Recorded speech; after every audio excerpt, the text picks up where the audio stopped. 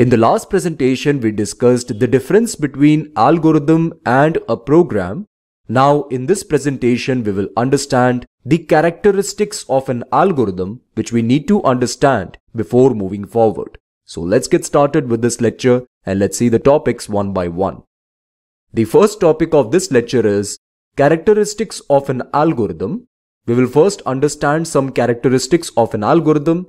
Then after this, I will give you the summary of this entire lecture so that you would be able to see all the characteristics in the same place. And then finally, I will give you the homework problem of this lecture, which you need to solve on your own after completion of this lecture. So let's start with the characteristics of an algorithm. The first characteristic of an algorithm is input. An algorithm can take 0 or more inputs. It is possible for an algorithm to receive no inputs at all, or it may receive more than one inputs. An algorithm is said to be valid in all these cases. Now let's discuss an example algorithm which takes no inputs at all. This is the algorithm. This algorithm takes no input. It generates a random number and outputs that random number. It is not receiving any input from the user. So this algorithm is an example algorithm with no inputs. Now let's discuss an example algorithm with more than one inputs, precisely two inputs. So here is the example algorithm. This algorithm generates the result of addition of two numbers, num1 and num2, which we receive from the user. In step number 2, we are asking the user to input the first number and we are calling it num1. In step number 3, we are asking the user to input the second number and we are calling it num2. Then we are adding num1 and num2 and finally we are outputting the result of the addition of num1 and num2. This algorithm is an example algorithm with two inputs. So with these two examples, it is clear that an algorithm can take 0 inputs or more than one inputs. Now, as we have understood this characteristic, let's move to characteristic number 2, which is output. An algorithm must produce at least one output. It is important for an algorithm to produce at least one output. It can accept 0 inputs, but it is not possible for an algorithm to generate no output. An algorithm must generate at least one output. It can produce more than one outputs, but at least one output is mandatory. Then only we can say that the algorithm is valid. Otherwise, we consider the algorithm as invalid. Now let's see the example algorithm which produces one output. Here is the example algorithm. We are taking the same example of generating a random number algorithm. In this algorithm, we are generating a random number and we are outputting that random number. Here there is only one number that is generated. This is just one output, hence we can say that this algorithm is an example algorithm with one output. Now let's see the example algorithm with more than one outputs, precisely two outputs. Here is the example algorithm. In this algorithm, we are trying to generate the result of square and cube of a number. We'll receive a number from the user. This means that we just have one input. In step number 2, we are asking the user to input a number and we are calling it num. And then we are calculating the square of num. We are calling it square result. Then we are calculating the cube of num. We are calling it cube result. Finally, we are outputting square result and cube result. So this algorithm is an example algorithm with two outputs. It is possible for an algorithm to generate more than one outputs, but at least one output must be there. Now let's move to characteristic number 3, which is finiteness. An algorithm must terminate in finite time. If an algorithm takes forever to run, then we do not consider it as a valid algorithm. That algorithm is invalid. So, in order to say that an algorithm is valid, it must terminate in finite time. Let's discuss an example algorithm that runs forever. Here is the algorithm. In this algorithm, we are first initializing count to 0. So there is some variable count and it is initialized to 0. Then we are entering the loop. Now within this loop, we are incrementing the count by 1. And we want to repeat these steps 3 and 4. This is what is given here in step number 5. Repeat steps 3 and 4. But we are not specifying when to stop this repetition. We are just mentioning this that we need to repeat these steps, but we are not mentioning when to stop. So this algorithm will run forever.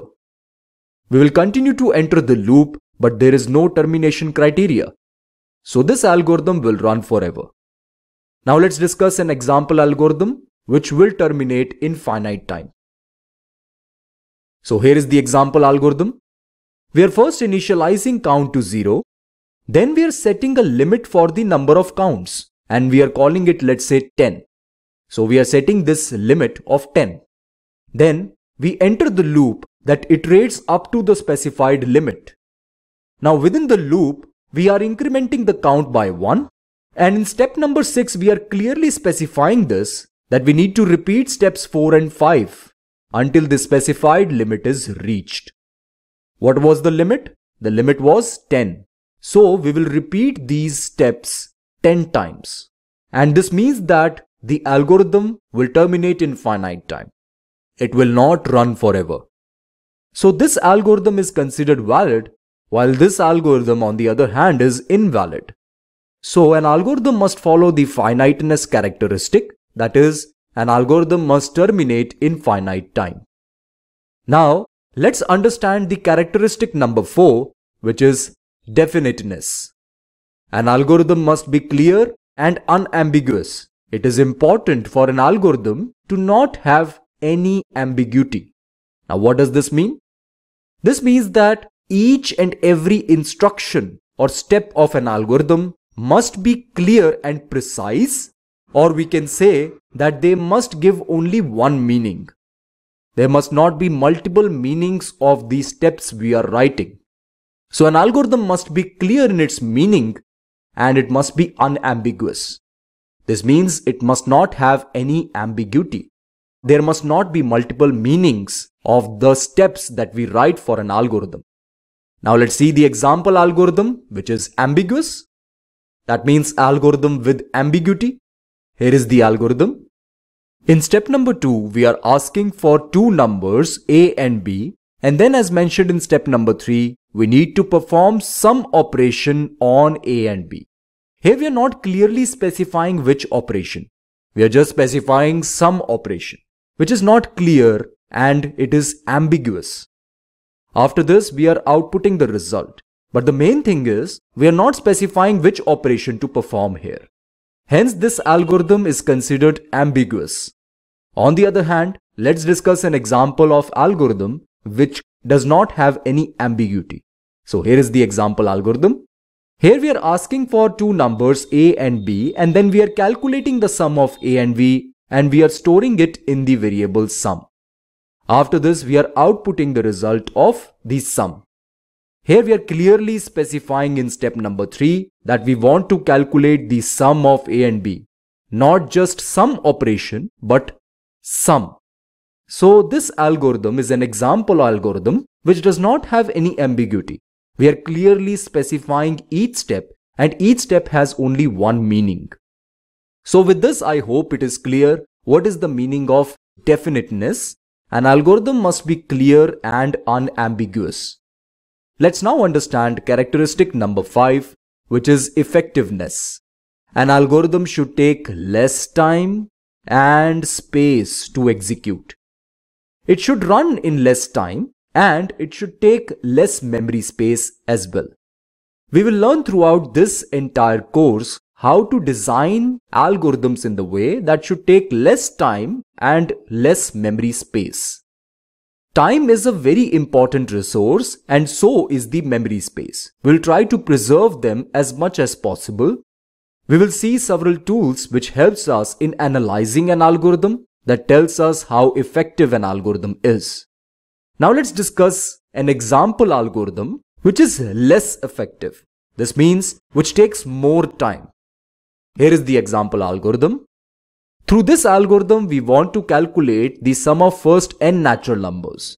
For this purpose, we first ask a positive integer n we want to calculate the sum of first n natural numbers. That is why we are asking for a positive integer n. Then we are initializing the variable sum to 0. After this, we are entering the loop that iterates from 1 to n. And inside this loop, we want to add the current iteration value to sum. We want to repeat steps 4 and 5 here. These steps will be repeated until we reach value n. Finally, we will output the value of sum. You can verify this on your own that this algorithm has the capability to produce the result of sum of first n natural numbers. That depends upon the value of n. It can be 5, it can be 10. Try to take one example value of n and try to run this algorithm on your own and understand this how we are getting the sum of first n natural numbers. The time complexity of this algorithm is big O of n. We will learn more about time complexity, but just keep this in mind that this algorithm will take big O of n time. Now let's see the example algorithm which is more effective. Here is the example algorithm. With this algorithm also, we want to calculate the sum of first n natural numbers, but this time we are using this formula, sum equal to n into n plus 1 divided by 2. We are well familiar with this formula to calculate sum of first n natural numbers. This algorithm is more effective than this algorithm because the time complexity of this algorithm is big O of 1. This algorithm is much faster if we compare it with this algorithm. Now you might be wondering, what is the meaning of time complexity? Don't worry, we will understand time complexity in our subsequent lectures because this course is all about the design and analysis of algorithms. In the analysis part, we will understand how to analyze an algorithm. This means to check how effective an algorithm is. Just remember for now that big O of n is bigger than big O of 1. This means that this algorithm takes more time compared to this algorithm. This algorithm is much faster because here we are using this formula to calculate the sum of first n natural numbers. And here we are using loops. We will understand this why it affects the time complexity in our subsequent lectures. For now, just remember this that big O of n is bigger than big O of 1. Hence, the time complexity of this algorithm is greater than that of this algorithm. This algorithm takes more time compared to this algorithm. So this is all we need to understand about the effectiveness. An algorithm should take less time and space to execute. Our clear preference is this algorithm because this algorithm takes less time. So with this, we have understood all the characteristics of an algorithm. Now let's see the entire summary of this lecture.